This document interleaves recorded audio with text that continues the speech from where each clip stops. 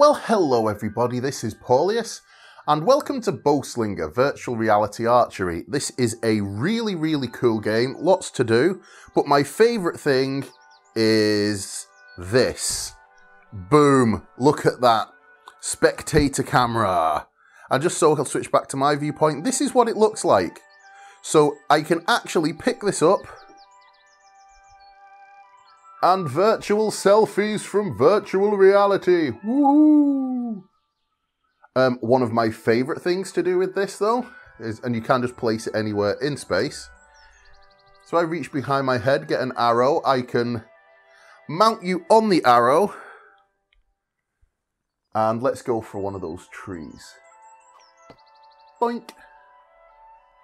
And if I switch back, it should bring the camera back and it's back at my viewpoint.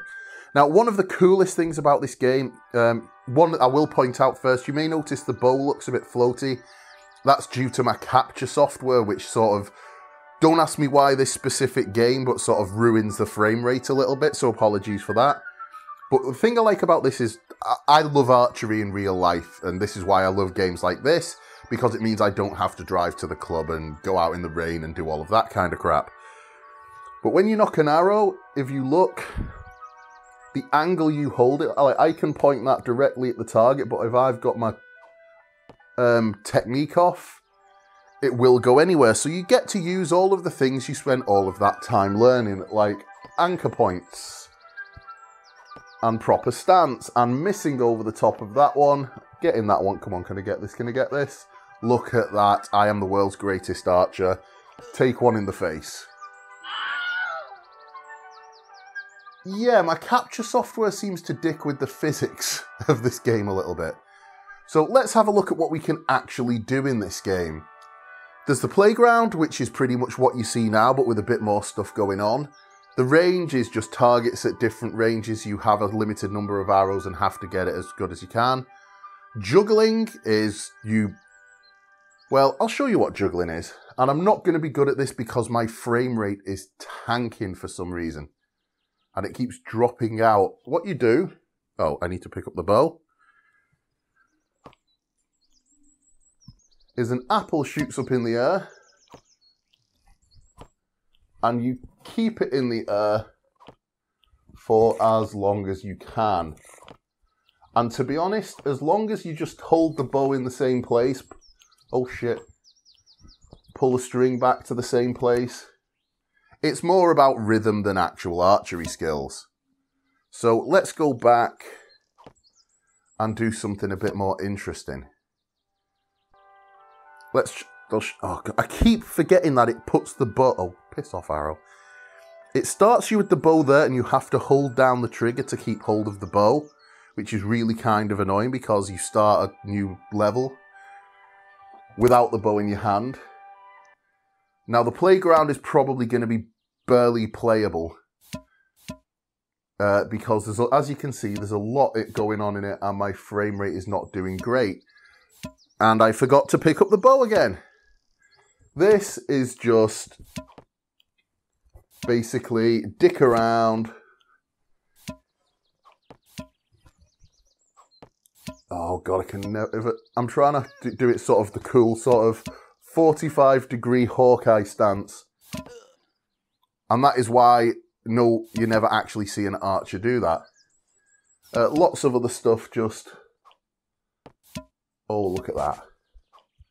The world's biggest target. Let's just get the guy. I'm not going for the apple. Can we get the apple off his head? Bit more draw. Way too high. Nope. So let's just do a challenge mode and we'll call it a day because I don't know how interesting this is to watch, even though I love playing it. Pick up the bow first.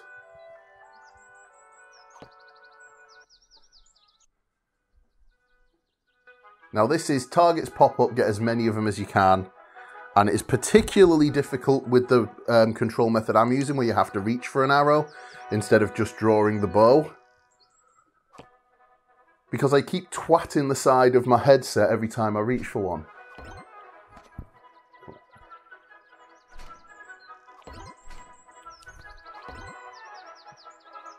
they really do pop up all around you.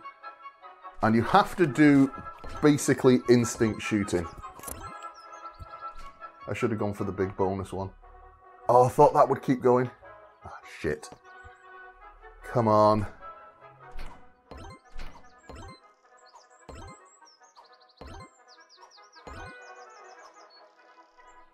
Yeah, this game does not like OBS Studio for recording, which is not the greatest because that's what I use. And in VR games, your frame rate is everything. It may look okay on the screen, but less than 90 frames. And it starts to feel like what you're actually doing and what you're seeing is disjointed.